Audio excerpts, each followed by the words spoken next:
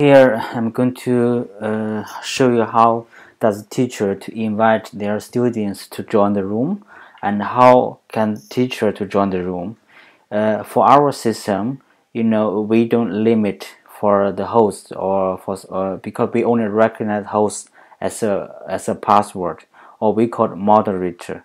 Like you see here, you will see like we all have we have two password.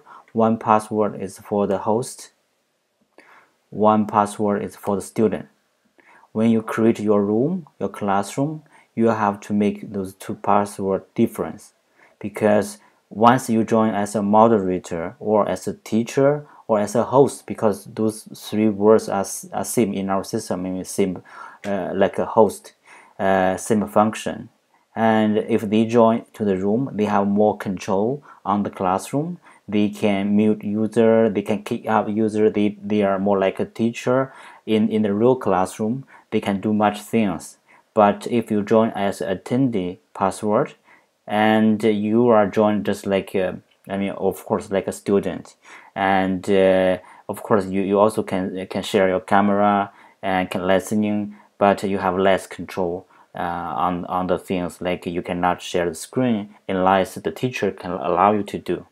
And so these are the things you have to understand first. The thing is the password, or for attendee, or the password for moderator, or in the school, I mean, we call attendee is student and moderator is teacher. And also here, for yourself, if you want to join a room, you just click join, and it will go to the room page, and you can click, you can input your name. Still here is not your username.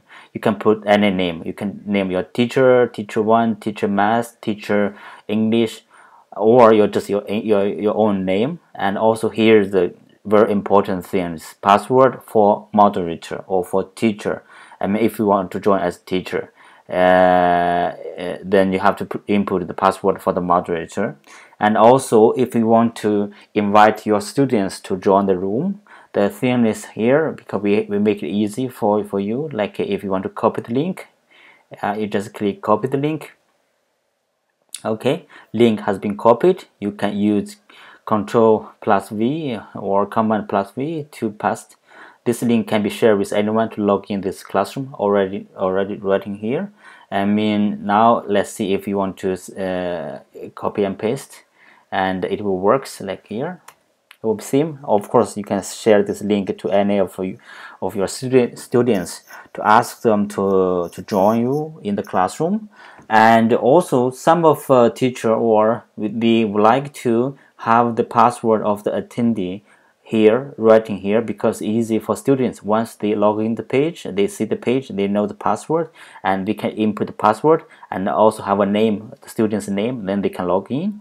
And also some of teachers, they don't want to make the password or the room key public, so you can just, of course, when you are inviting your students, whether you are using the scheduling system or you are just using a WhatsApp message or something, or email, you can write in your password, like whatever the password you set it for the room, and then your students will know the classroom password, and they input their student's name, student 1, student 2, and have a password, then click join, then they will join.